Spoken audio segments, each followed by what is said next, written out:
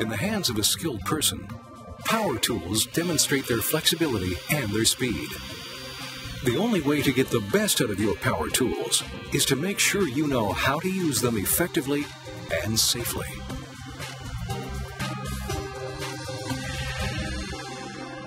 Let's take a look at the safety points we should always keep in mind when using power tools.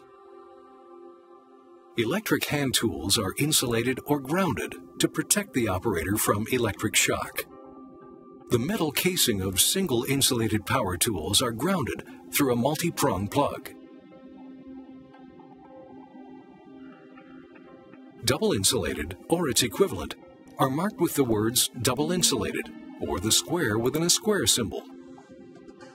If a main power supply is unavailable, a portable generator may be used.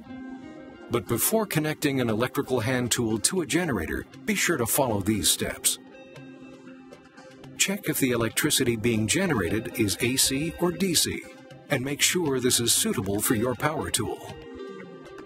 Never overload the generator. The total amps drawn by all equipment should not exceed the total output of the generator. Often you will need to use an extension cord. Always ensure that it is a properly made-up 3-core extension cord. It's important that the extension cord can carry the required electrical current, otherwise it could overheat and supply low voltage, thus damaging the tool.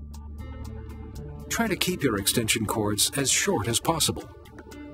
Long extension cords with low ampere readings increase the risk of electric shock because if a fault should develop, the fuse will not blow as quickly.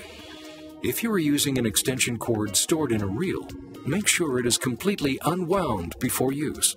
Otherwise, it will overheat.